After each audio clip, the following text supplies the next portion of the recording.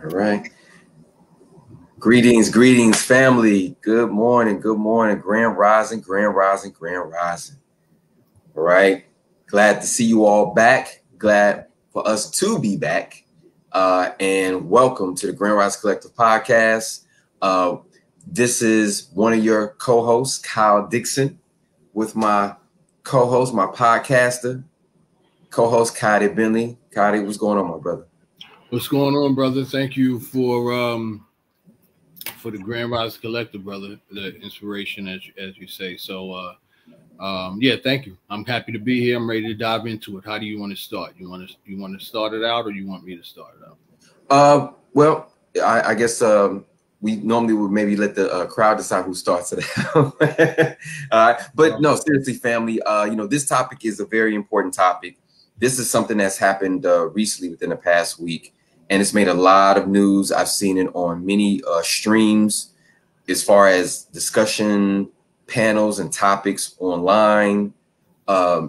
Men and women have been talking about it in reference of the unfortunate situation with a mother killing her 12-year-old son in the city of Chicago. And myself and Kayode were both educators. We work with the youth. We work in the community. And this was a topic that really, really hit home as far as when we talk about mental health and awareness. And for those of you all who've experienced our platform before, Grand Rising Collective is about excellence. It's about pushing us towards our better selves and finding solutions as a community from people who know. People may say experts, but people who've had the experience in the field, in the industry, business, health, medicine, finances, education. We've gone the gambit of industries where people, typically people of color, have had these experiences and have solutions to a lot of the issues and problems that we face. And this one was really, really, to be very, very candid, very honest, it's really sad.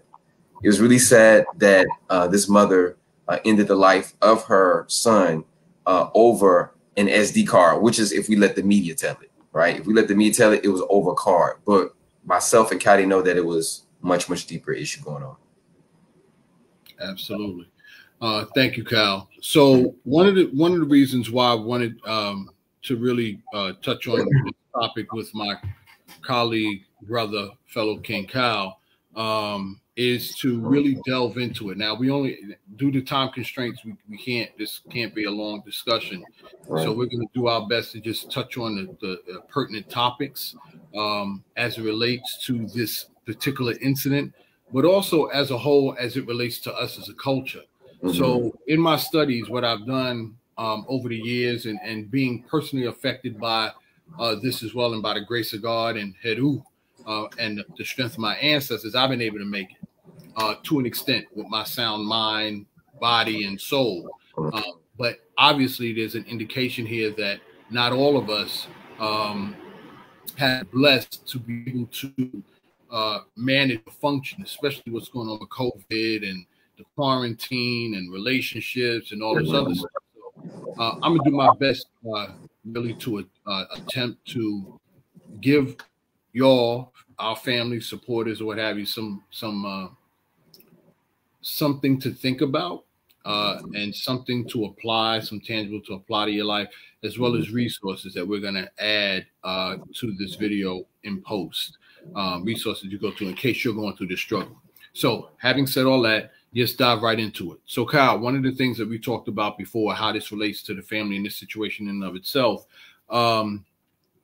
is what kind of impact or how this resonates with us as a culture in terms of community, but it's not really a community, actually it's a neighborhood, right, and Black culture. And if you hear me talk about community and you hear me talk about neighborhoods, there's going to be a lot of things that I'm going to want to share, but I can't, but I'm led and I'm tempted to share this real quick.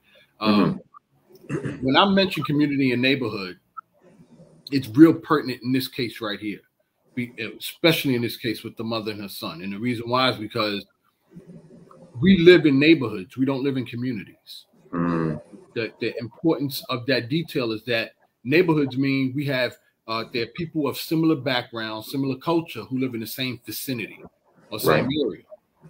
but that's not a community. And we throw that word community around like it's nothing, like it's interchangeable, or like it's the same as a neighborhood. It's not.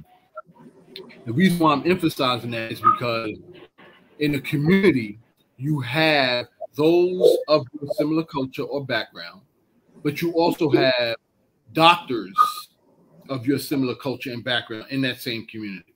You also have attorneys of your same background, same culture in that same general geographical area.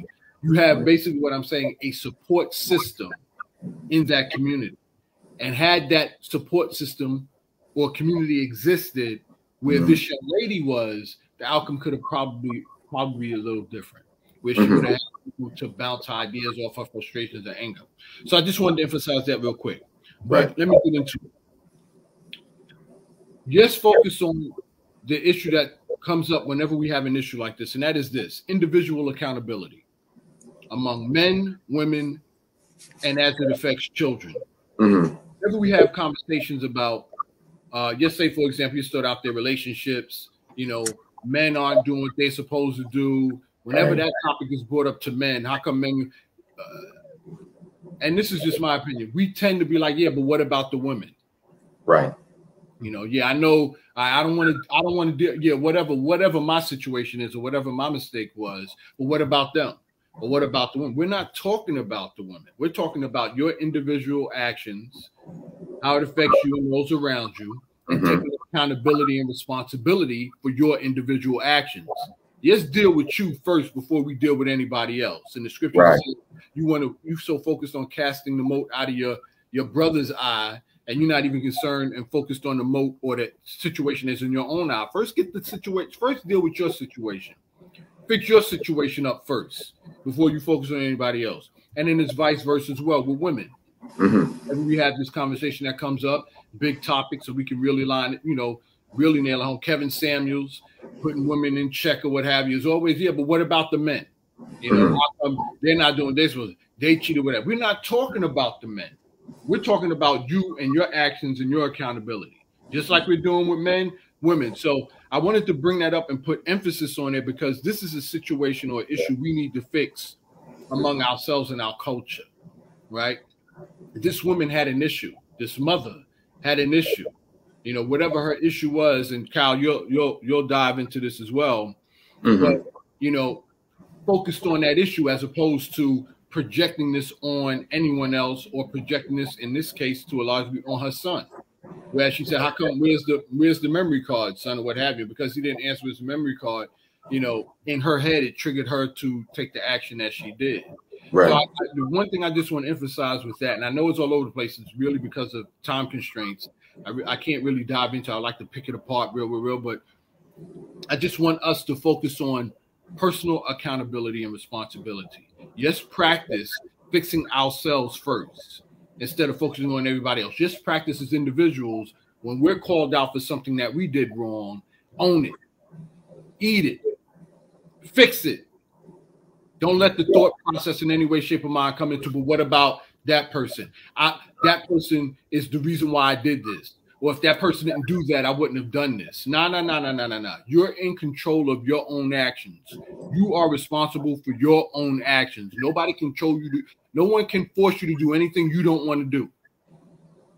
So just take personal accountability of ourselves in doing that. Now, as I close this out, and then Kyle, please interject on this point. Sure, definitely. I know that's easier said than done. I know that. I know to say take accountability of your own actions. I know that's easy to say. We all have heated exchanges. We all get emotionally upset. You know, people say, you know, you should have said that. Yeah, but you don't know how I felt at that time. And 9 times out of 10, when you're in the same situation, you act the same way. You don't handle it maturely. You don't speak, you know, professionally or whatever it is, because you're caught up. So I know what I said was easier said than done.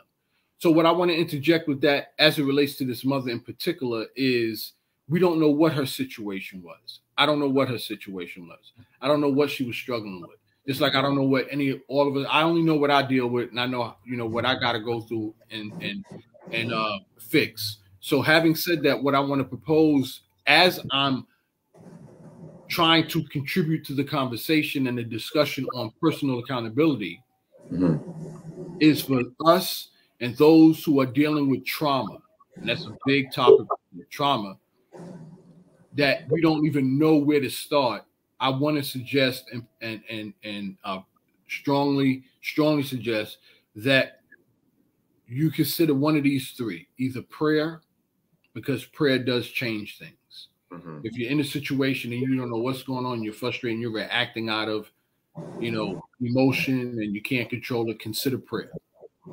And praying, I know God and, the church has been given a bad name and a bad rep, and justly so. But consider praying and prayer in development of a personal relationship with your creator. So I guess I think that's more easy to digest when you say creator. Mm-hmm. Understanding that we have all been created. None of us created ourselves. So consider praying to your creator, whoever you term that, or whatever that may be, whatever your religion is, Buddha, whatever the religion is, right? Mm-hmm. Christianity, or whatever the case may be. Consider prayer on a spiritual realm, because we are, whether you believe it or not, spiritual beings. The other thing I want to stress on that in regards to helping with taking personal accountability, that might be a challenge for many of us because of the trauma that we've been through, and we wouldn't know where to start, and it's just frustrating. It's easier said than done. Consider therapy, and Cal and I talk about therapy at length on our discussions and our talks, and how and Cal is going to probably go more in depth of it. Consider therapy. Now I know that's easier said than done as well. It's not therapists aren't dropping out of trees, or they're not just around the block and they're not your neighbor. You got to do research. You got to try out therapists. Not all therapists are right? Not all therapists may be right for you. And I know that's another homework assignment or another job, and you're probably tired of work already. You're working 9 to 5. You're working 2 and 3 jobs. You got to raise your children. You ain't got time to do research on a therapist. You're just trying to barely make it with the little time that you have. But it's a lot to be said for seeking therapy and help with traumas that we've all have experienced on some level growing up, that we don't realize that's affecting us today. And I say that as it all ties into the mother. Her name is Fallon Harris, by the way. Her son is Kaden Ingram. So Harris, who shot her son, Kaden, sought therapy, but it wasn't enough, and Cal is going to go into it. But if we start tapping in to these resources that we have available to us to help us unpack the trauma that we've been through growing up, it could help us as a community to prevent these issues and situations from happening again and killing ourselves, which the media is already doing a pretty thorough job at anyway, and systemic racism is doing a pretty job. So we need to start taking control and stop allowing them to kill us, and we need to start taking accountability of our actions. We can grow as a community and not only help ourselves, but help society and the world at large. That's my take on it. Sorry for the long-winded take on it. No, brother. It's all legit. All legit what you said, and again, like I said, it's our take on it, and that's why we're talking about it, because we're not talking about it enough. We're not talking about how unfortunately Kaden's father said on the newsreel. He said that mental health is real. It is very, very real, and it's been real, especially in our communities for quite some time. And we're just now getting to a point where we're able to talk about it and not be so maybe vilified for it, or looked at as crazy, or looked at as something that's terribly, terribly wrong with you, when there is something terribly, terribly wrong with you, or just wrong with you, but you're not being subjected to looked at as lesser than because of it. It's more so, I acknowledge the hurt in you, and I acknowledge the hurt in myself. So with therapy and being able to talk about therapy and mental health and mental wellness in Black and Brown communities specifically, that is a very important part of the historical context of why we're here in America. Like where we're coming from in America per se, as far as the last 400 odd years. Mm-hmm. Now, their theories, of course, and there are actual proof that we were here even pre-slavery, right? They're doing archaeological digs and finds that our presence, people of African descent presence, was here pre-slavery. So, but I'll get into that later. But going back to what Kayode was mentioning, you all, with this sister Fallon Harris and her son Kaden Ingram, It's a very unfortunate situation, and these situations have happened before. But in this time of COVID, things are exacerbated. They're made bigger because we don't have a lot of distractions. And the fact that this mother unfortunately ended her son's life over a SD card from the phone, right? When she had just got therapy the day before. She had literally just got therapy the day before. She worked for the city of Chicago. She got therapy the day before, and she still acted out in this manner. That tells me that there's some deep pain in this woman. The fact that she killed her son over the SD card. Now, again, the news would tell you that it was just the SD card, but we know emotionally that this woman was in another place, a very negative,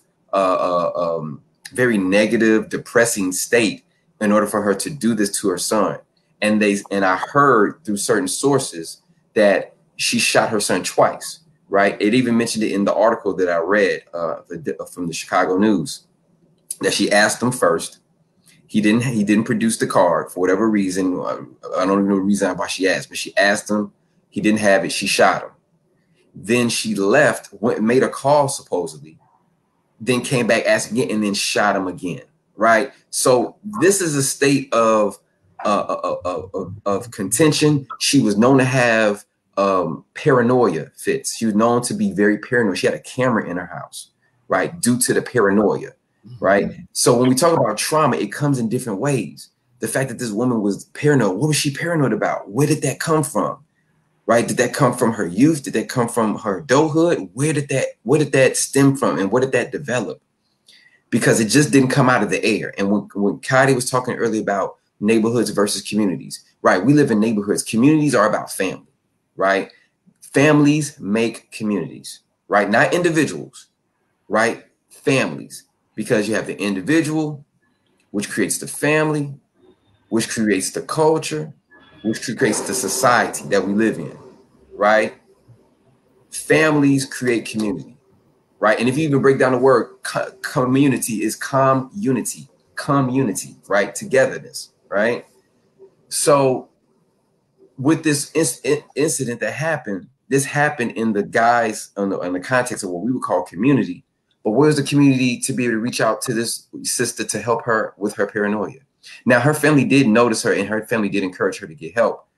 And that makes this case very unique, that the help came, but it was seemed like it was too late as far as the process of her being able to have strategies to deal with her pain and her hurt.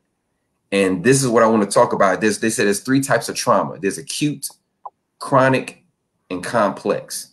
Acute trauma is something that happens singularly, meaning that it's very sharp. It's like maybe one incident, right? And maybe be in the moment or maybe recent, right? Chronic means it's happening over time. It seemed like this woman, this sister had chronic trauma, right? And maybe it was acute. Maybe something triggered her that day or leading up to that day that was acute, but it seemed like she had chronic trauma. And then you have the complex trauma. So complex things that certain incidents that happen not only over time, but they happen in your environment and they happen internally. So she could have had a bout of all 3, right? So these are things that we need to be talking about more and more. And then again, we're going to her background. Kayode, you and I have talked about this again when we're dealing with some of our students and dealing with some of the people that we work with. You know, that there's certain things that trigger you, right? It could be something I said. It could be how I move. It could be something that we presented in our studies, in our workshops, in our classes that will trigger someone. We all know that person in our family or even in our group that they say something like, "What'd you say?" You know, and they just go there. You're like, "Well, yo, relax, chill. Like, I didn't mean it like that." And they just go there. That's something that has triggered, that has ignited something in them that was already there, right? It doesn't come from nowhere. You know, they say no person is an island, right? We're all affected by not only our actions, but the actions and the things around us in our environment. So the environment was she coming from that led to this behavior that ended 2 lives, right? Her son's life and her life as far as her emotional and mental stability. It's deep, y'all. It really is. I'm glad you mentioned that, because that leads into and I should have in the post we'll put this up as well, but I'm going to try and show this as well. What Cal is talking about in regards to the traumas, the various traumas, acute, complex. Great job on that, Cal. Yeah, chronic, yeah. And chronic trauma ties into a sub-level psychosis, I would say. I don't know if that's the right word, but I think we as a culture, I don't know why this happens, but we need to learn and start now to be aware. We have technology, we have information out now, so it's not as difficult as it was in the past. And what I'm leading to is this quote unquote title called post-traumatic slave syndrome. Now, a lot of people, I don't want to go too far into it, but no, that's real. Post-traumatic slave syndrome is real. We're only, I think, how many years removed from chattel slavery in this country, Cal? Legally, 1865. So that's what. So 1965, 25, 85, 95, 2005, 2015. So roughly like 150 years plus. 150. Yeah, at least 150 years. Yeah. So we're like, what, 150 years removed? Yeah, and some change, as I say. But it's legally. Legal. So, but it's under 200 years. Right. It's under 200 years. So back to that, family. It's just been under. First of all, let's do this comparison in regards to numbers as I go into post-traumatic slave syndrome. And this is something that we don't realize. And I think the day that we're living in now is so microwave, and we're so busy, and like you said, Cal, you addressed it very, very adequately in regards to distractions. We're so easily distracted that we're not given enough time. And then just factor in the fact that we're struggling to survive. Yeah. Especially now with COVID, and we're concerned with rent and trying to make ends meet. And we don't really have time. It's been set up. Let's get down to it. It's been systematically set up for us to be like in the rat race and on the run from the time we're on to the time we die, which doesn't give us any time whatsoever to self-reflect. As we say, what is it called? Self-health. Yes, self-health.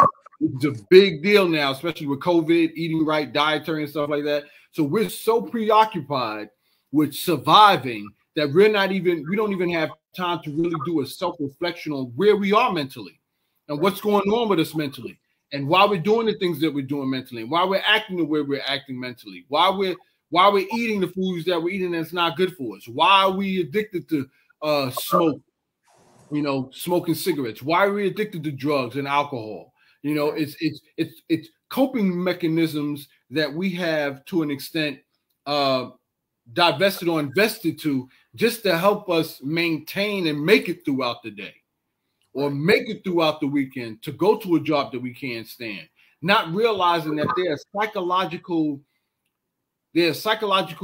things that we're dealing with internally that's causing us to act this way. And I'm saying that to say how it relates to post-traumatic slave syndrome and slavery. So let's get to the numbers. Let's get to some of the data, facts, and statistics. We're less than 200 years removed from actual chattel slavery. Let's break this down. That means actually chained, right? Right. On a land, picking cotton. Let's get to it. Right. Yeah. Right. Only 150 years. That means our ancestors that lived 150 years ago were slaves. They were chained. They were picking cotton. Right. Now, enslaved. Chattel slavery too. Yes. Emphasize that. People want to use but everybody had slaves. Even African had slaves in Africa. We don't got time to get into that, but it's not the same thing. It's not the same. That's called indentured servitude. Right. For a time frame, whereas you're only allowed, or it's only required that you serve, I think it was somewhere around 7 years, whereas at the end of 7 years, you have paid your debt, and then you are free to move on and build your life. Right. That's indentured servitude. That's the slavery you're talking about that took place outside of chattel slavery. That's not what happened here in this country. It wasn't indentured servitude for 7 years. This was lifetime slavery. But let me calm down. Let me bring it back. Let me calm down. But now, Cal, let me ask you a question. Yes, sir. How long? We're under 200 years removed from slavery that took place in this country. But how long were we enslaved from the time we were brought to this country? How many years was that? Oof, what? Oof.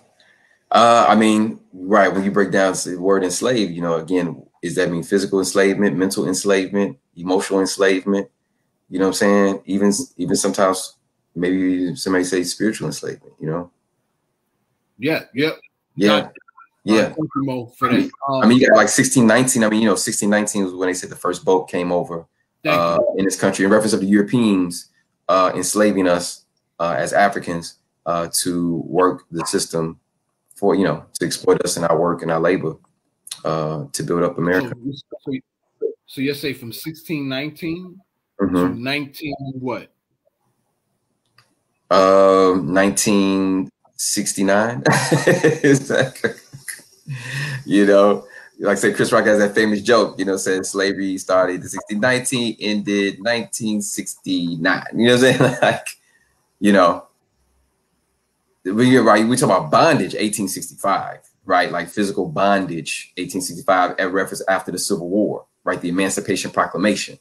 But when you talk about the remnants of the enslavement period, you're going all the way up to civil rights movement, passed into the Black Power movement, which is roughly, you know, 1968, you know, right after Dr. King was assassinated, unfortunately, right after that. And then, of course, it's leading up into now, you know, the remnants of those things are still occurring, you know. So do me a favor, forgive me, family. I should have did this numbers. I didn't think we were going to veer off to this, but it's pertinent to the conversation. So you say from the time we ended physical slavery, from the time Lincoln, quote unquote, freed the slaves. What year was that? 1865. So we have from, hold on, here we go. I'm doing the numbers. 1865 minus 1691. That's a period that from 1865 to 1960. I don't know if I have my numbers right. I'm seeing that's 175 years. Hold on, let me do this again. 1865 minus 1691. 174 years. That's 174 years of slavery. I heard I heard some numbers, and we got to do our facts on this. We were enslaved for 200 some odd years. I think that was the number. 240. No, remember Dad, Pop, he said it. 246 years we were in chattel slavery. 246 years. Right. If history serves correct, that's the longest a culture has ever been enslaved in the history of mankind. 265 years, chattel slavery. Right. That's the longest any culture in the history of mankind has ever been enslaved. 200, somewhere around 260 some odd years. Right. And we've only been removed from that physical slavery for less than 200 years. Yeah. So if you look at that, and I know the numbers they could get pretty much, but if you look at that, you have to ask yourself, well, damn, you know, how do you I mean, if chattel slavery ended yesterday, do you really think, and just think about this, family, do you really think that you could pick up and just, you know, boom, all of a sudden, act like it never happened? Act like those actions has never happened before. You could just move on like it never existed. Is that real? Does that make any sense to any of you, family? I don't think so. I'll give one example, then I'm gonna go on to post-traumatic slave syndrome, as I was going into. If you're walking into your place of, let's say your job, and you know you have to go through the main doors, and you know now with the main doors there's security at the front, right? Where they gotta do the security check, and now you gotta do the temperature check. Right now, you know, all that other stuff. All right, so just picture that. So you're walking into the main doors into your office building, they're doing the temperature check. Well, at the same time they're doing the temperature check, the security guard holds off and slaps you right in the face. You're gonna be shocked, right? I'm trying to make this as plain and simple. You're gonna be shocked. Yo, what you doing? Slap me in my face. What's wrong with you? Person say, hey, you know, my bad. I'm sorry. Whatever.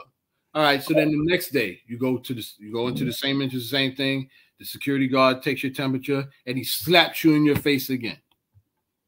Yo, didn't we talk about what are you doing? Whatever. You mean the third time?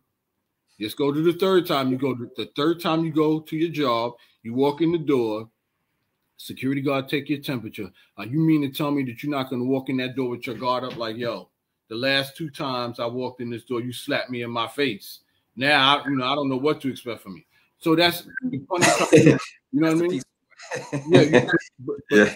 The point I'm trying to make is cause and effect. Yes. You develop a certain mindset when you walk into this location and you see that security guard and your guard is up because the previous 2 times you went through, you got smacked in your face. You don't want to get smacked in your face. So now your guard is up. So when you look at post-traumatic slave syndrome and you look at what our culture has been and being castrated and being abused, manipulated mentally, that is going to affect you psychologically. So when we talk about post-traumatic slave syndrome, one of the things that in this book by Dr. Joy Degruy, we hope that Dr. Degruy is the real deal. Dr. Joy Degruy, she's the real deal. Yes, I've met Dr. Degruy. Yes.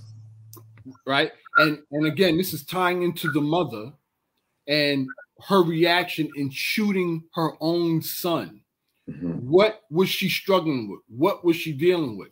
I am suggesting to you, family, that it's a culmination of what we've experienced over generations to generations that has led and contributed to this mother's trauma, as Cal addressed: complex, acute. What was the other one? Chronic trauma. These are the things that have contributed to this woman's actions, her trauma, the struggle she was going through. So in this book by Dr. Joy Degruy, she states PTSD. Now, a lot of us associate PTSD with soldiers in war coming back home from experiencing and witnessing atrocities in another country. Yep, death, right? Injuries, gross injuries, lack of food, proper food and water. Yeah. Right. Bombings. Right. They say, with triggers, right? When you hear a certain sound, like when soldiers come back here to the States and a muffler shoots on a car, right? Or they hear a gunshot, they're automatically triggered. They automatically duck because of what they experienced in the war that they life and death. So these are things that happen that we don't realize psychologically. And some of the things that she put in the list, this is what she talked about. She says the following are a list of some conditions which give rise to mental and or emotional traumas that justify diagnosis of PTSD. And here's the list. I'm going to run through it real quick. A serious threat or harm to one's life or physical integrity. A threat or harm to one's children, spouse, or close relative. Sudden destruction of one's home or community. Seeing another person injured or killed as a result of accident or physical violence. Learning about a serious threat to a relative or a close friend being kidnapped, tortured, or killed. Stressor and experience with intense fear, terror, and helplessness. Stressor or disorder is considered to be more serious and will last longer when the stressor is of human design. She goes on to say it is important to note that the manual states that any one of these above stresses is enough to cause PTSD. So what about African slaves? Many slaves did not experience just one of the above stresses. Rather, many experienced all of them. And the great preponderance of slaves were subjected to these traumatic experiences over and over again. And I want to emphasize over and over again. So what I just read was a complex list. One of the things that I want to highlight in the list as it relates to the mother, Miss Fallon Harris and her son, Kaden Ingram, former son, Kaden Ingram. My heart goes out again to him as I think about that. But the threat or harm to one's children, spouse, or close relative. So family, just think for a minute. Just think for a minute. If you had what kind of frame of mind would you have to be to kill your own offspring? To literally kill your own offspring, your own son, your own daughter over a memory card, over anything in general. Right. You know parents who will go through the mat for their children. Right. The last thing they would ever want to do is threaten their child, let alone with a firearm. So what was she thinking? Right? Come on, family. Let's really think about that for a minute. Just really calm down and really think about that. What would a person have to think, a mother or a parent have to think to want to kill their own children?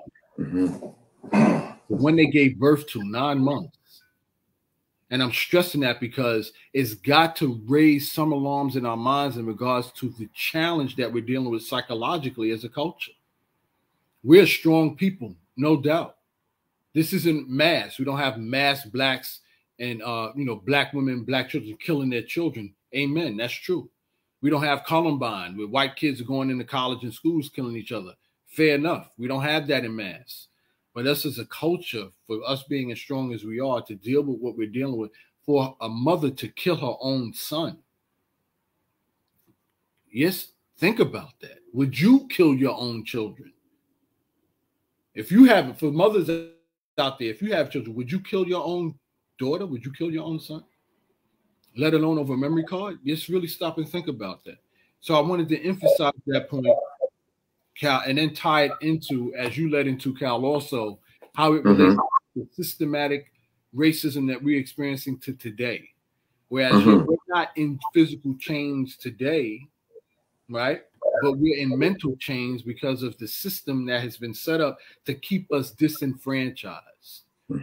To even a man, a brother, a black man wanting to provide for his children and his wife, how embarrassing it is that he can't even make enough money to provide for his family.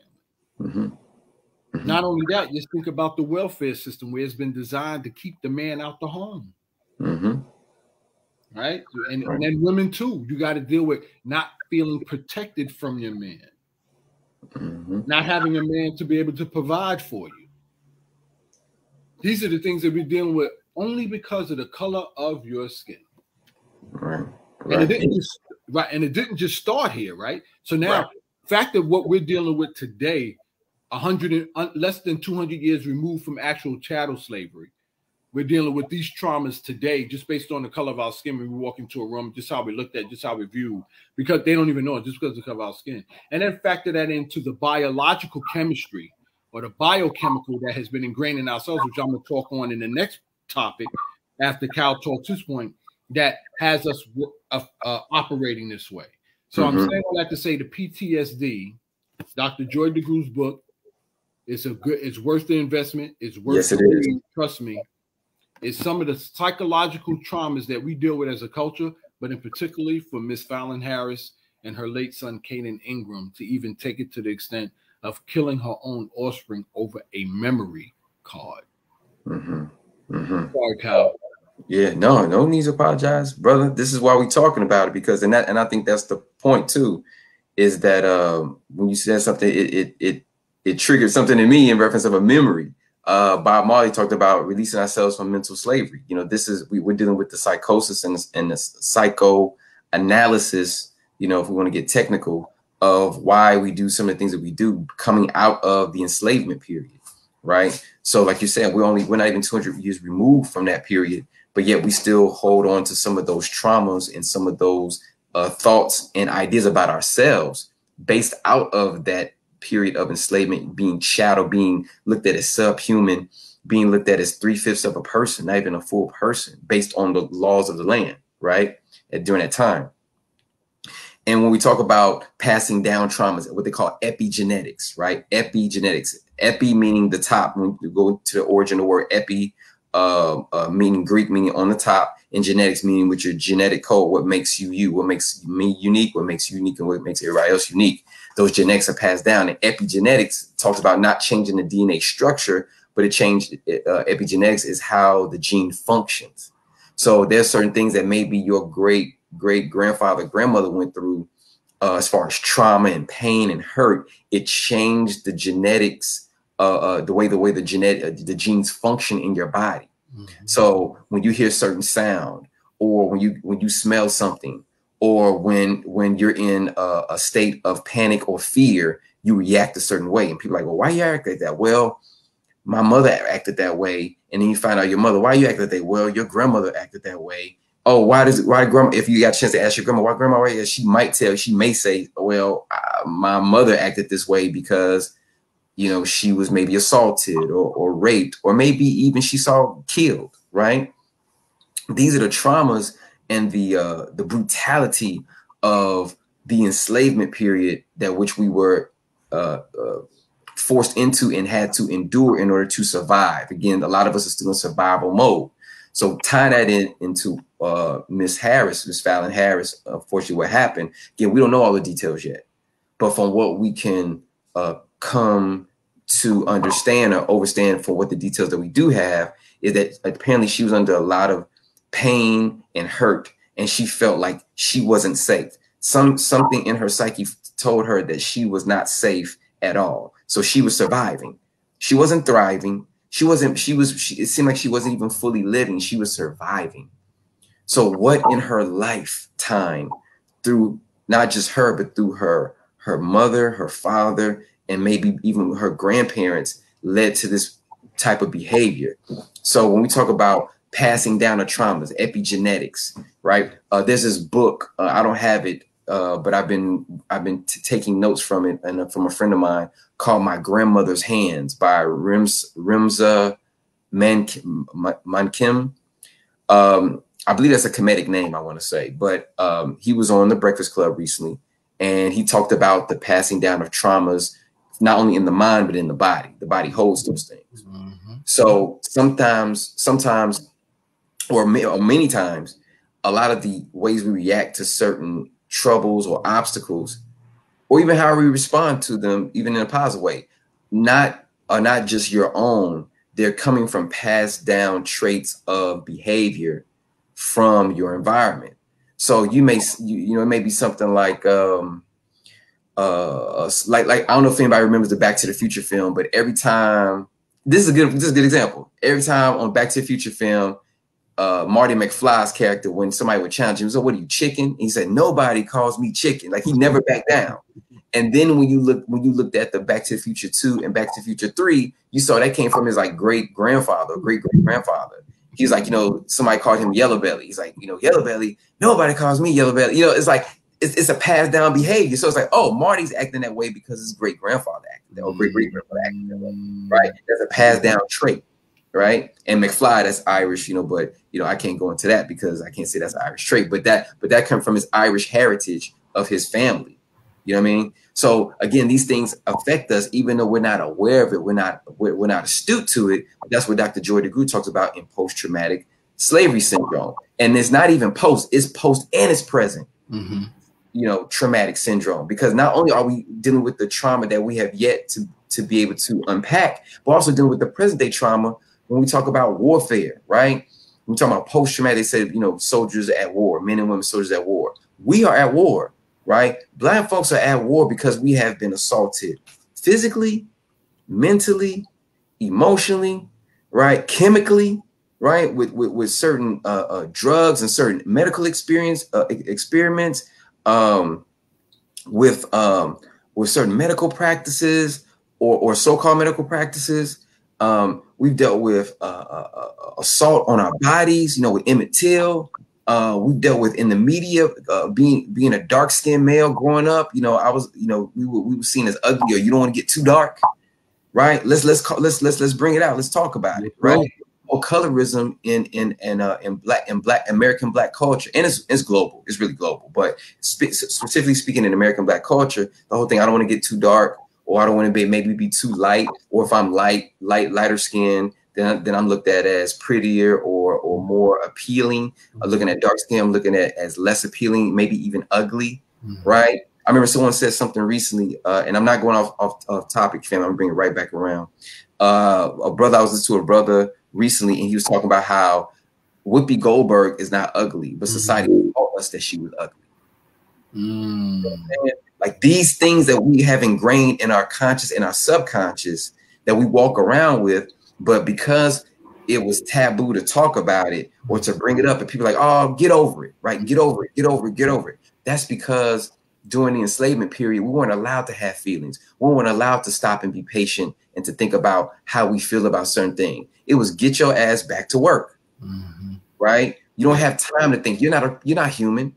What you sad today? So get over it. Get to work, right? Or you hurt your knee or something like that. Wrap that joint up, and you and your family, your children, get to work. You know what I'm saying? This is the idea we come from. So push that in present day America, right? We're going through COVID, and yet people are suffering emotionally and mentally. But what's the thing?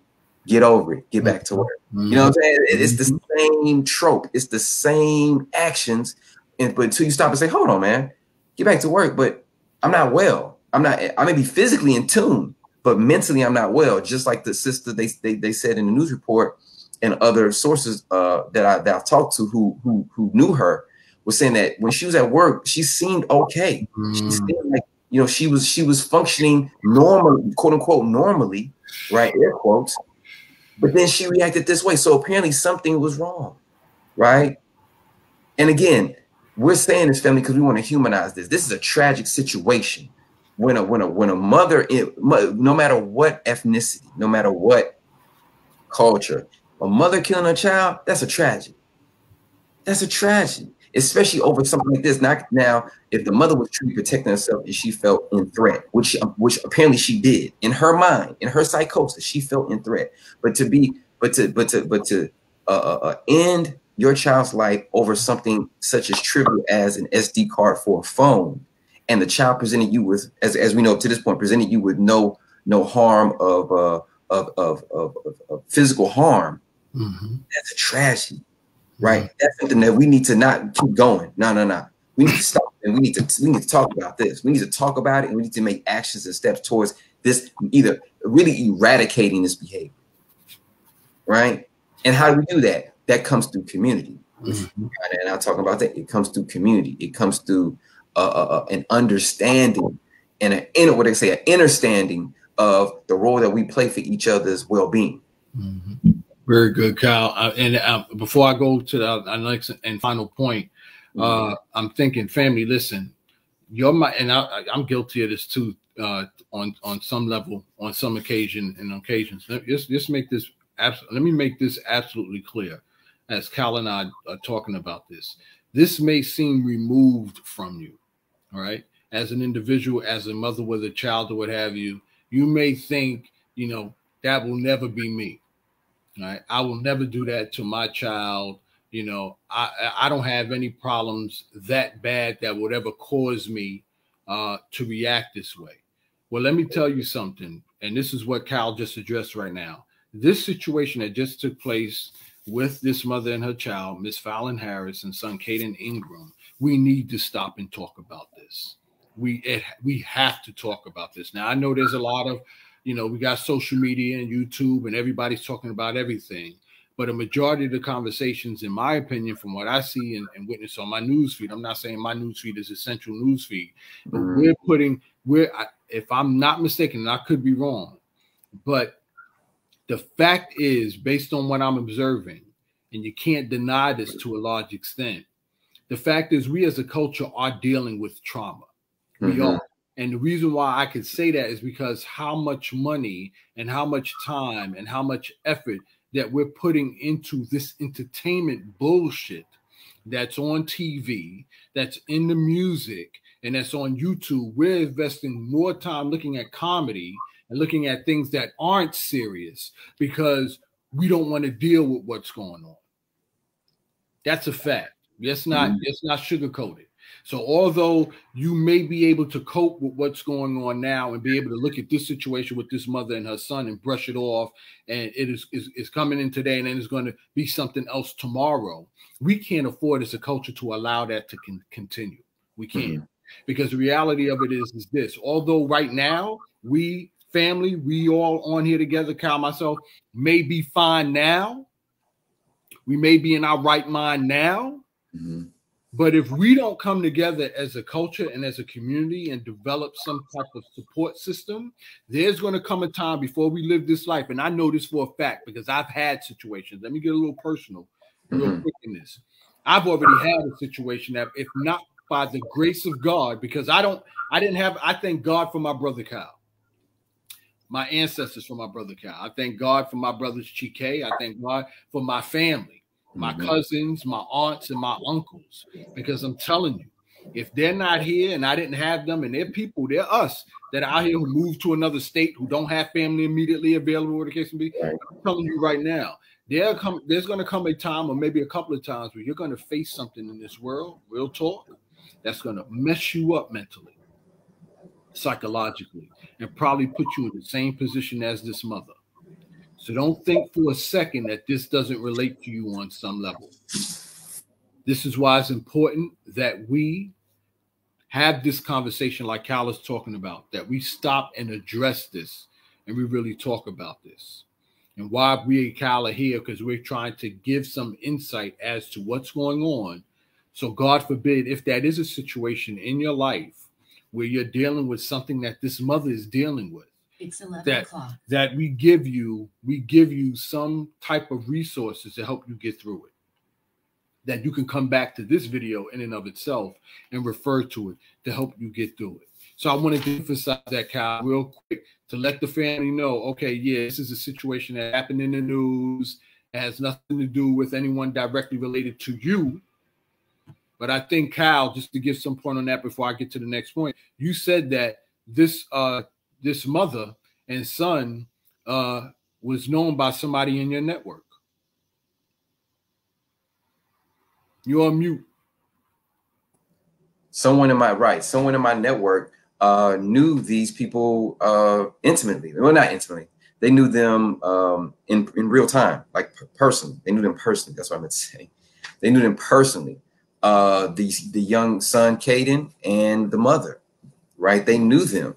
So I'm getting information from not only from the news, but I'm getting information from them as well, their observations. And again, this young man was Kaden. He was not a troublesome child, just like his father mentioned. If you look at the news report online, he was not a troublesome child. You know, he got into his things, but he wasn't a troublesome child. There was maybe some issues that he might have some behavioral issues. But now I see, because his mom, the way she is, and also there's some speculation, because I know he has an older sister, that there was some contention between the older sister and the mom. So again, there's something going on there with how their mom dealt with her paranoia, supposed paranoia mindset and thinking in reference of raising her children. But again, this is not to vilify her. This is to try to have an understanding of what led her to this behavior. And again, Black folks in this country typically are not allowed to get this privy of talk. But again, I'm not looking for people outside of us to do this. I'm looking for us to do this for ourselves. And people have said hateful things, and I get it, because it is something that is very tragic.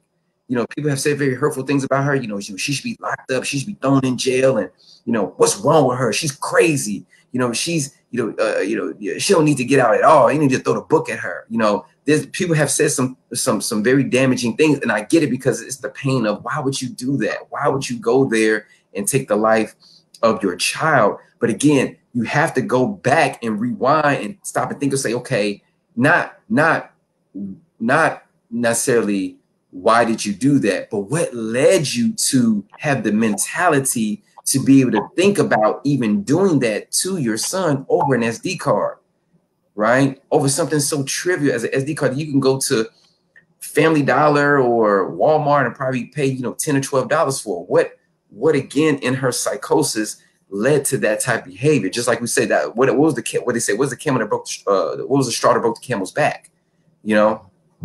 So what was that? And when we talk about struggles and we talk about how we deal with pressure, they say, pressure makes diamonds or bust pipes, right? But when you already are pressured as a person of color in this country, especially she's a woman, she's a single mother, but it looked like her Kaden's father was involved in his life, but they weren't living together. But again, something in this woman's development was not dealt with or was put upon her, where she felt like she had to defend herself constantly, right? And that, again, that goes back to that warfare I'm talking about. We are not allowed as Black people to have sympathy for ourselves and each other a lot of times. Empathy and sympathy, we're not allowed, because again, it's get back to work. It's get over it. Or, we're strong. Yeah, we're strong, but but in what way? You can be physically strong, but mentally weak. Right? Well, how do we categorize strength? What is strong? Right? What is strong? Right? Define that. Because if it's defined on physicality, we need assistance with that. Definitely, because our diet is crazy. And that's another thing too. What are some of the things that she's consuming? Food, drink, media. What is she consuming? Because whatever she's consuming is building up her body, building up her mind, building up her mentality, right? As far as how she views the world. If she's constantly looking at news and she's a single mother, yo, that news they pump fear, right? Some of it is justified to a degree, but the news typically pumps fear, right? The mass media. Okay. So there's a lot of factors that here. Again, time will tell. Time will tell. But this is a tragedy. And as it is a tragedy, we need to discuss it. We need to unpack it. We need to talk about it. We need to commune over it. So these things happen less and less till it's eradicated. Very good, brother Cal. Thank you so much. And again, to Cal's point is, and I didn't know this particularly, but since you mentioned it, this is why I think, again, this is another reason why I think this discussion is important. The fact that people are attacking the mother. Right. This is why, this is family. This is why we're having this conversation. This is why conversations like this needs to be had more. And with, with Cal's availability and my availability, we're going to have more conversations on serious topics like this as it affects us as a community. Because the fact that people will attack the mother just gives us insight on how disassociated we are to the trauma that's affecting us as a community, as society as a whole. I mean, there are those that are affecting Europeans, white people too, Asians people too, Hispanic people too, all that, right? But I don't have the vantage point of seeing life from their eyes because I'm not viewed the same way. I can only give you, and Cal and I can only give you our perspective from how we live this life based on how we've been treated in this country. So I can only give you that vantage point. So with that said, the fact I want to emphasize this again, this is why family and those viewing this video, you need to pay attention to what we're saying here, to think about why would you attack that mother? Because all you're doing is you're looking at the action in and of itself by itself. How can somebody kill somebody else? Killing somebody else is wrong, granted. But if you stop and think about it and look, a mother killing her son, yeah, surface-wise, she killed somebody. That's wrong. But if you look at the fact that this is a mother killing her own son, not a gang-related incident, not some mother killing some man or woman killing some man, not even a mother killing, somebody else's son. Right, which is all tragic. It's all tragic. You understand? All tragic. But when you think about a mother killing her own son, you got to factor that in. You can't, that's not a simple attack the mother on this. There's something seriously wrong with that. So I think when we come to the point in society, whereas this doesn't happen again, God forbid, or if it does happen again, there's more thought being put into, okay, what happened? What would lead this woman to kill her own son? I think when we come to an awareness and a consciousness as a society to realize, yo, something is seriously going on here. Social ills, society of trauma is really, yo, we definitely do need to put money in therapy. We definitely do need to put funding in schools to address, therapy, having therapists, having counselors and therapy and things of that, because this is something else. So I'm glad you brought that point up, Cal. In regards to people attacking the mother, I want y'all to stop and think. If you're overthinking how could she do this and ready to attack the mother, put a pause on that, pump the brakes, and think there must be something else going on there that we need to unpack and look at and evaluate. The other thing I want to share, getting back to the initial point before, those who are removed from this situation and don't think it affects you, there's this thing that has been said over the years, Kyle, 7 degrees of separation. I want you to think about that, family. 7 degrees of separation. And basically the definition says a degree of separation is a measure of social distance between people. We are 1 degree away from everyone you know, 2 degrees away from everyone they know, and so on. So just like I didn't know Fallon Harris and her son Kaden Ingram, Guess who I know that knows someone who did know them personally? I didn't know, but my colleague Cal knows someone who knew them personally. So if you go back and what's this big thing now? What? It traces your heritage now. What's his name? They're doing this thing now. Ancestry.com. Yeah. African Ancestry. Got AfricanAncestry.com. Yeah, Ancestry.com. AfricanAncestry.com and Ancestry.com. We're only a few degrees away from knowing. That's how close we are to everybody, y'all. Just so you know. So just like, I'm about to drop some real quick before I get to this final point. Yeah. Just like Miss Harris had a mental breakdown, so to speak, of was struggling. Mm-hmm. That don't mean that can't happen to you. That's right. That's settled. The same thing that happened to Fallon Harris can happen to you. You can go through something to trigger that can trigger you. You've probably gone through it already. Somebody said something. Remember growing up, Cal, do the dozens. Your mama's so fat. Yo, don't talk about my. That was a big deal right there. Yeah. Oh yeah. Right. Yeah. And we're final point. We have triggers that take place today. Yeah. Call a woman out her name. Mm-hmm. One of the trigger words for YouTube or Facebook. Don't mess with this. But I remember with certain cultures, you call a woman a cunt. Yeah. See if that won't trigger something. Oh yeah. Among us brothers, let a white person call you a nigger. Right. Nigger.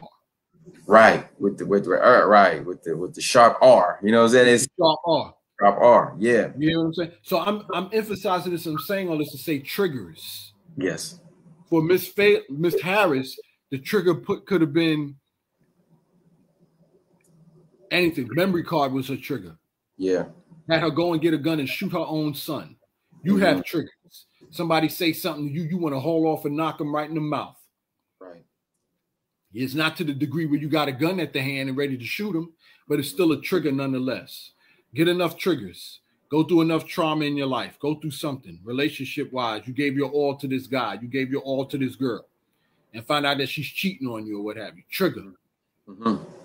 A lot of situations with relationships where men who've been put on skid row because they gave their heart to a woman and she crushed it, and vice versa. These are all triggers. These are all trauma-related incidents that affects with you and your personality that can have you act out of character, that can damage you for life. This is why we need to be having these conversations and developing this network of support to help us not make decisions that can have a detriment to our lives. Mm-hmm. All right. So on that, we go to the final point. Thank you, Cal, for this discussion. I hope it's informative, y'all. This is conversations that we need to have, serious, in-depth conversations that we need to have. And I'm going to go into kind of what Cal already led to. And again, family, this is for you to let you know what's going on inside you that you may not be aware of. And it comes down to what's called social sciences, y'all. So social sciences are important because they create better institutions and systems that affect people's lives every day.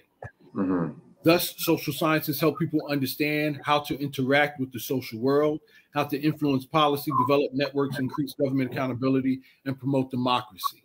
Family, I want to emphasize this to you and share this with you. Social sciences, as it relates to us as African Americans, have been stripped from our ancestors and are still limited to today. Whereas we have, as our ancestors experienced, have not had the opportunity to influence policy. Ancestor-wise, has not had opportunities to develop robust networks. We are creating networks, but they're not robust networks to the effect that can have an influence on policy at large. You can tell that in the election today, where we're, as a segment, as a culture, overlooked pretty much because we're not investing in the politicians. We don't have lobbyists fighting for our causes up in Washington, just to let you know how robust or lack of robust our networks are. Lack of increase in the government accountability. We as a culture don't have that impact or influence to hold the government accountable as to the legislation that they're passing that's affecting us as a culture, because we haven't developed our communities, which is what I led into in the beginning of this conversation. And then the promotion of true democracy. I had to emphasize that, true democracy. But I'll leave that there. So cultural norms that include religion, spiritual disciplines, morals, family values, and tradition, right? In-depth study of these sciences along with proper diet will automatically trigger the proper chemical effect from the brain through the central nervous system, tapping into the reversing the condition of the contaminated cell structure that we as a culture currently are experiencing today. Why are we acting the way we're acting? I want to emphasize this that I didn't mention in our meeting before, Cal. Family, I want you to think about it. A lot of us are complaining about this misogynistic music that's in rap videos.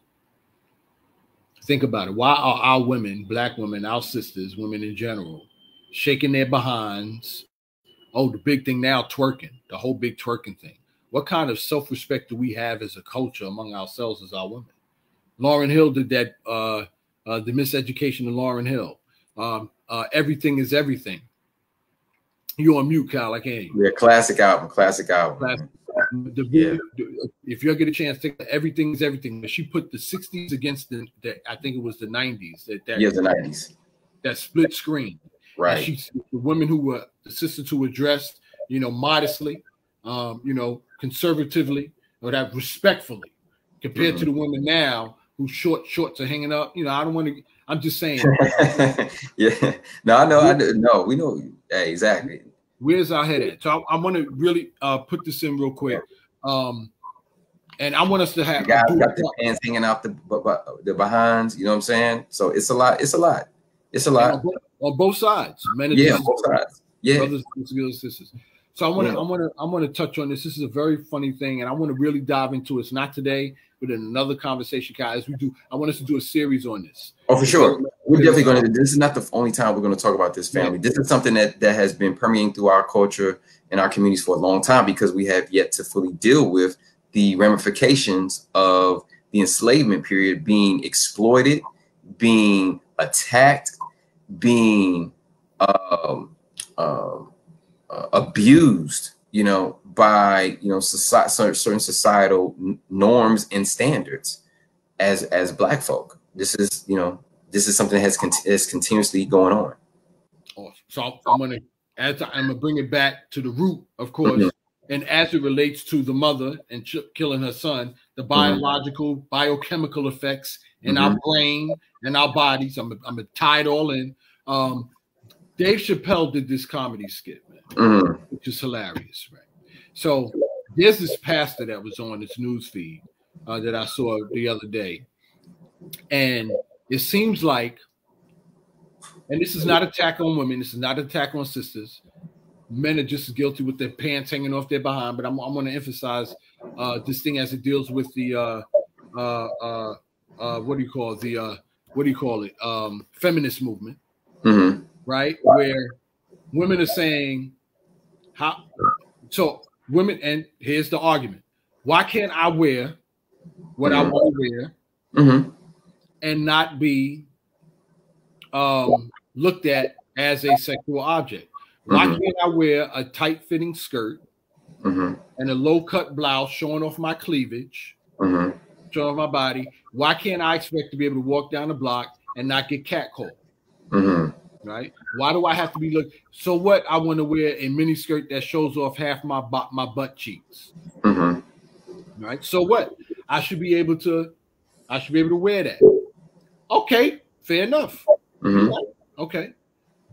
So men shouldn't be able to call me out my name if I want to wear that. Okay, you're right. I shouldn't be. Here it is. I shouldn't be looked at as a hoe or a slut or a streetwalker because I want to wear this outfit. That's the argument. Why? That is abuse. That's the argument. Okay. That's the argument y'all wanna rock with. I'm tying this into, why would you even want to wear that in the first place? Okay, if that's your argument, cool. Right, that's perfect. Like I'm wondering, like, well, what is the purpose of the outfit? Right. You know, as a person. Here's the second part. Would you, if you had a daughter who is 3 years old, 4 years old, adolescent, would you allow her to wear the same outfit? Mm-hmm. If it's okay for you, why is it not okay for your daughter? Right. Is there something wrong with that outfit? Right. That you know it's something wrong. Where's your stance on? I'm curious to know where's your stance on that. Mm-hmm. Right. And again, going back, what's the purpose of the outfit? You know what I'm saying? Like, why are you wearing that? Because unfortunately, there's some people like my daughter could wear that, be fine. You know, that's just, you know, I'm just playing. I'm playing the contrarian here. You know what I'm saying? Right. Somebody might say, well, you know, I wear it, my daughter wears it. So what? You know? Right. So then it goes back to what's the purpose of the outfit? You know? And also, I don't think that's norm though. But I don't think that's norm. Right. I don't think a lot of daughters. No.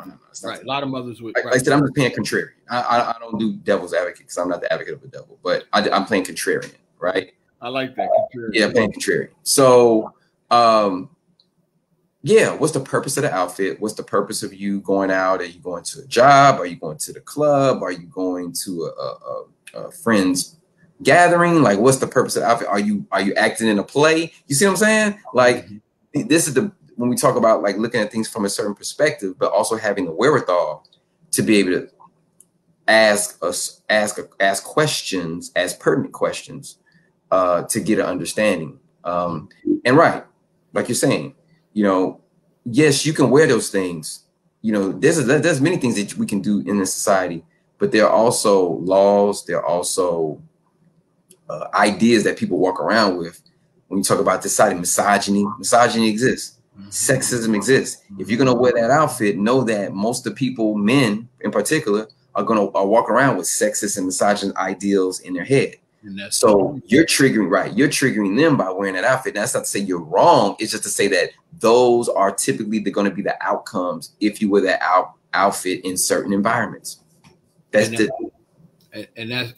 point, right? So women, I'm not attacking you. How you doing, Mercedes? Yeah. I'm not attacking you. I'm not saying that. I'm just saying I'm tying it into the psychological effect. Correct. That we've had over the years that has messed with us as a culture and the respect that we have for ourselves. Yes. Our culture has been under attack. Let's be very frank. Our culture has been under attack many levels, as I mentioned before, as you mentioned before. And that's why we're having these platforms for us to be able to discuss it, to be able to unpack it to a certain degree. Now, again, we're not licensed therapists. We're not licensed, quote unquote, even counselors per se, but we've had 20 plus years experience in the educational field and as entrepreneurs to be able to observe. We observe some things, right? We've read some books.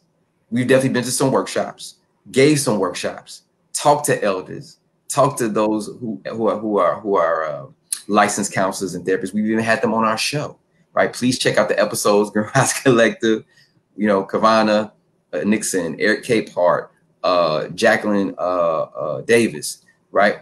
And we're going to have more. So we're developing this family because these are the things that have allowed us to get to the state of being which we are today.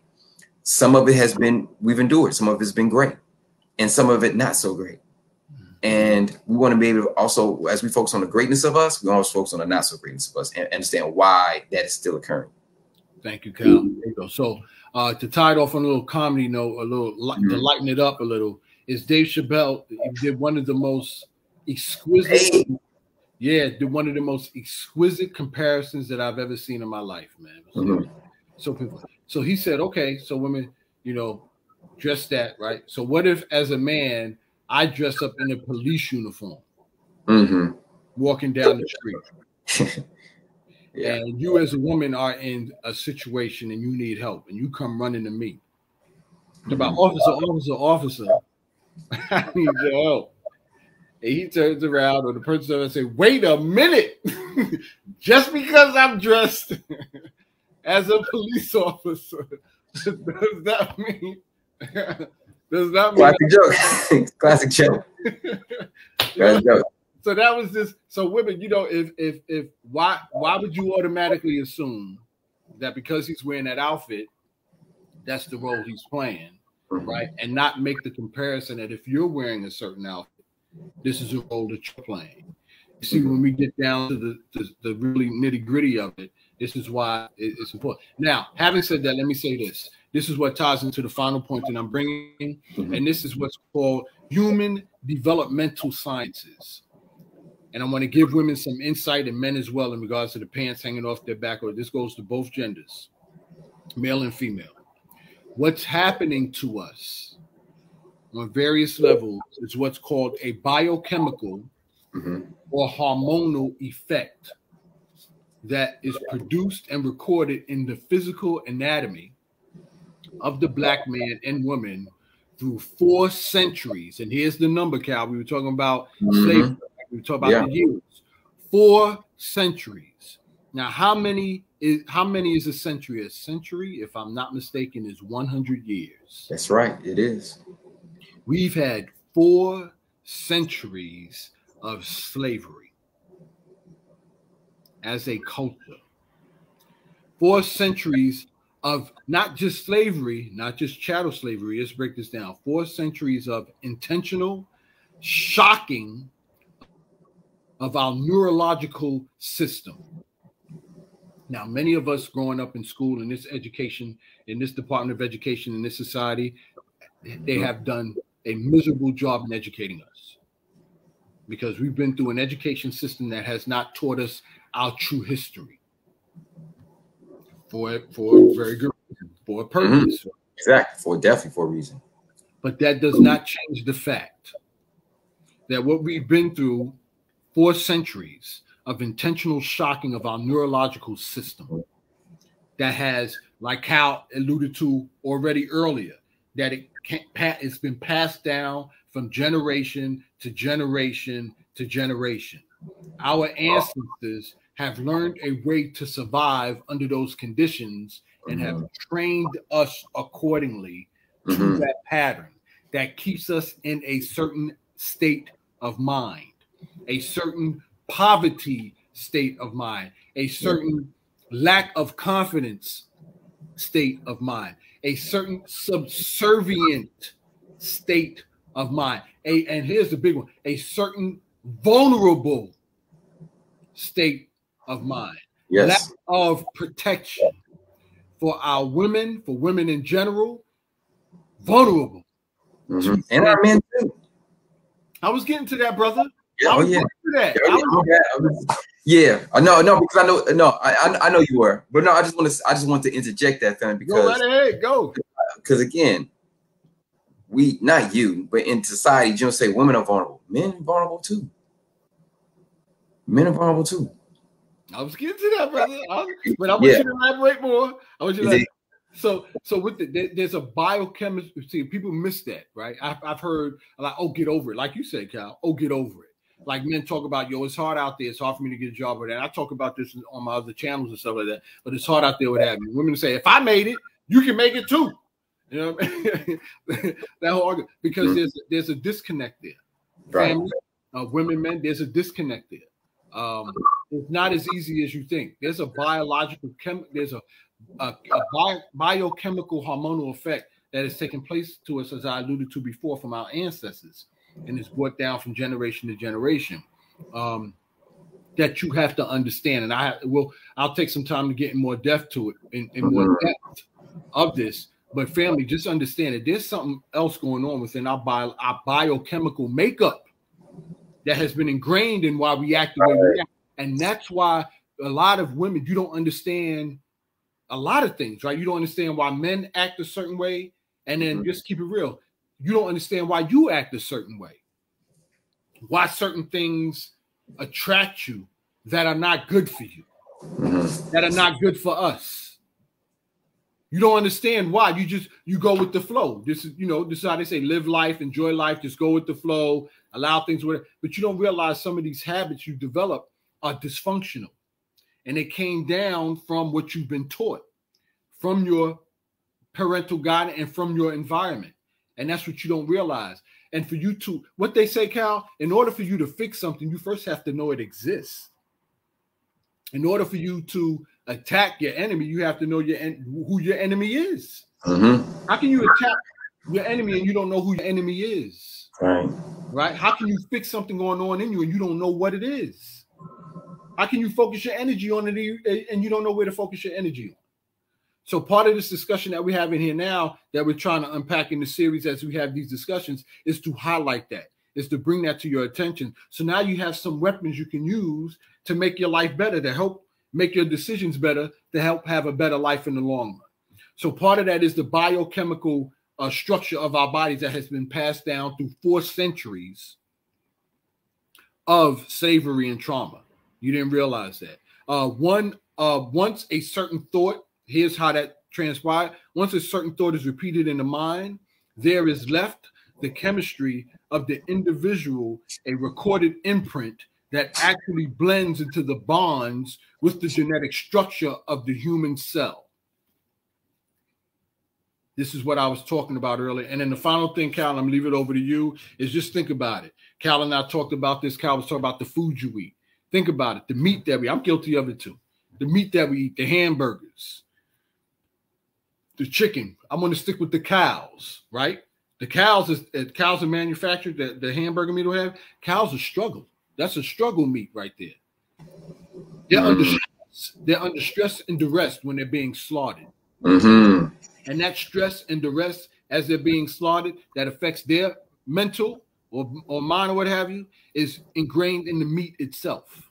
Right, in the tissues, yeah. In the tissue. Cal is going to probably get more into it right now. You know what I mean? So you're eating that struggle. You're eating that stress. You're consuming it. And as it's in the cells of the meat, as you consume it, it then comes into your cells.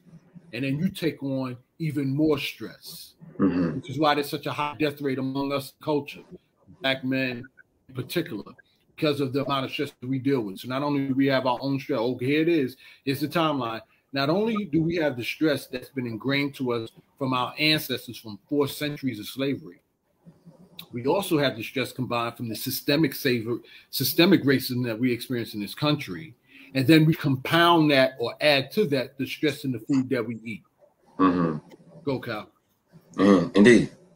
No, it's going back to what we consume, right? What are you consuming on a daily basis, weekly basis, monthly basis, yearly basis? You know, bodybuilding, your body builds to the dynamic of what you're taking in.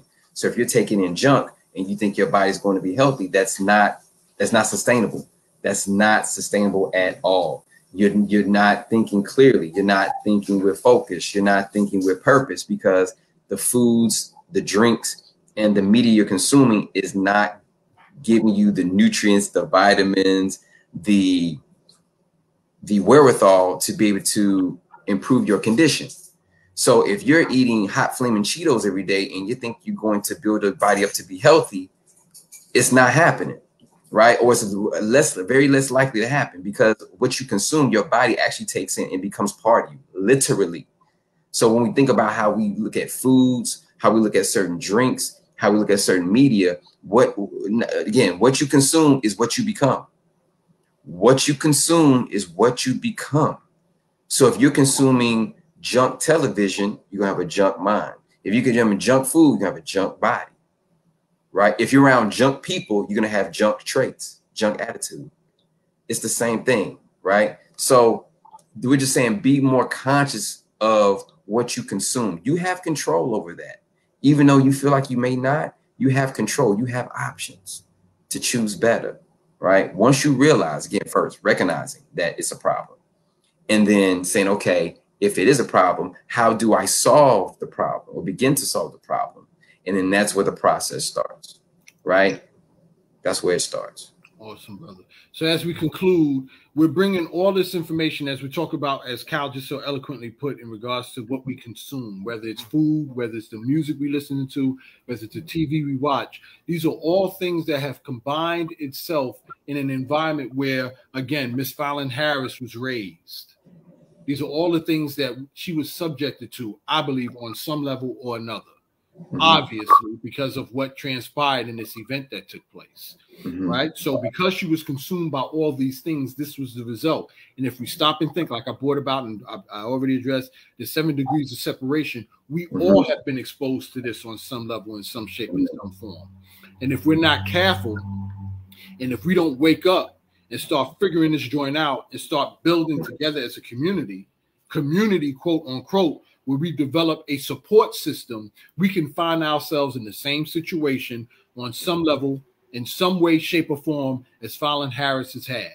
Yes, challenge ourselves as a family. Yes, challenge ourselves as a unit. Yes, challenge ourselves as a culture to change our frame of reference from just surviving and move it into thriving as we unpack all these things that we're being attacked by. Like Kyle said, we're in a war. We're in a war, a more than I would say more over a psychological war that's hitting us not only via what we listen to. That's why the Bible says, guard your eye gates and your ear gates. That's why we have 2 eyes and 2 ears and 1 mouth, to observe more and talk less. Yes, observe what's going on around us. Yes, use the resources that we have available to us as we just get in this discussion. We're going to get more in depth. We're going to provide more resources. We're going to get more effective at this, y'all. So you better stay tuned, because we're going to be dropping some jewels. We're going to be dropping some gems that's going to change your life. That's going to help your life succeed and thrive like we're succeeding and thriving.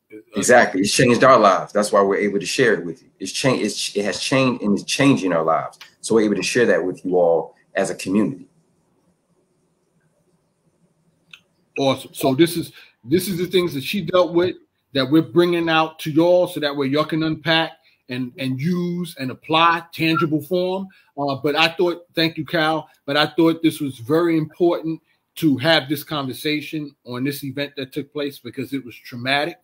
Even though it doesn't direct you, even though it hasn't affected you directly, it affects us as a community. And I think we need to have we need more serious conversations like this. We need more platforms that can discuss these real issues and provide and contribute to the discussion and bring in tangible resources and just internal makeup and psychology things that help us deal with our own mind. And that definitely ties into therapy, therapists, support systems to help us fight off situations like this, so we don't have another Fallon Harris and another Kaden Ingram that affects our community. God forbid any other community. But because we're coming from this perspective, this is our perspective, our experience, especially among our community, we make sure that we develop and build more healthy environments and just more a healthy society. So those are pretty much my final words, Cal. And again, thank you for joining this conversation and having this conversation and talking about this sensitive and important topic. Indeed. And family, thank you for hanging with us. Thank you for rocking with us, listening this morning, because again, this is a very important conversation that we need to have amongst ourselves and take a pause for the cause, as they say, and really take a long pause for the cause to be able to deal with our issues respectfully. And again, you're seen as one way, but then how you feel may be another way. And one of the quotes I got from one of my Jegnas, counselors, mentors: what you feel is real, but is it true? Okay, what you feel is definitely real because it's real to you, but is it actually true? So these are the kind of questions that when you're around the right people in the right environment in a community, these things will not only help to be answered, but they'll be done on a collective, environment where you're supported, where we support each other. And that's what we are doing here at Grand Rising Collective, is creating this community, whether it be online and offline, to be able to have these discussions respectfully and also grow from these particular, not just tragic events, but also glorious and celebratory events too. So this is a start in that direction. This is a progression in that direction. And I want to do a call to action for anyone who's going through any trauma or traumatic events. Definitely send us your email or get at us on Instagram. Send us a message in Facebook chat, Facebook Messenger, and then we can direct you to some resources, right? We have a number of resources that people you can reach out to, organizations you can reach out to, in order for you to help deal with some of your traumatic and discouraging events, right? A weak person is a person that doesn't ask for help, right? That is a weak person. Again, I'm not degrading them as far as weak, but that is a weakness that you don't ask for help. Because as people, we're told not to ask for help because sometimes our help has been exploited, or people have exploited us because we needed help. But a weak person does not ask for help. A strong person asks for help. You think LeBron, Michael Jordan, Oprah Winfrey, Robert Smith, Fannie Lou Hamer, Martin Luther King, Medgar Evers, all these different people. You didn't think they asked for help? That's what made them strong. They couldn't do it alone, right? So get out of that misinformation of you don't need help. You know, I don't need help. I do it myself. Yeah, you can do it yourself, but you need help. No one gets there alone. Okay. I want to ask one question. I'm thinking some members, some family, some supporters, subscribers may have this question. Now, you said what you feel is real, but it's not. But it might not be true. Real quick, if you can, real quick. You say, for example, so you're trying to tell me what I feel isn't true. I'm feeling it. How is it not true? Right. Definitely. Oh, sure. Definitely. Just like in the situation, unfortunately, from what we know with Fallon Harris and her son, Kaden Ingram, what she was feeling was real to her paranoia. But in the situation, as far as we know it, there was no true danger. There was no true danger in her environment. What she felt like it was, but in her environment, it was not true. Thank you. Perfect. That's it, y'all. Thank you for joining. Stay tuned. We got some more coming on that. 1, 2, 3. Peace. Peace. Awesome.